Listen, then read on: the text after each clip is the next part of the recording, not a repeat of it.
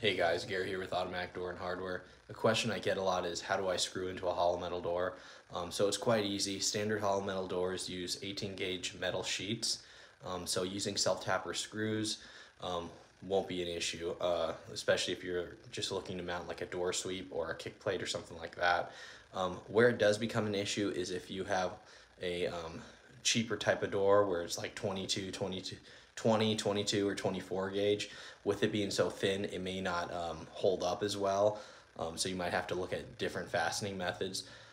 Another thing to consider is if your door is fire rated or not. So if your door has a fire label, you're going to want to contact the manufacturer and run those modifications by them first, because you really don't want to mess with a fire rated door and possibly compromise the integrity of that fire rated system. I hope this helps, guys.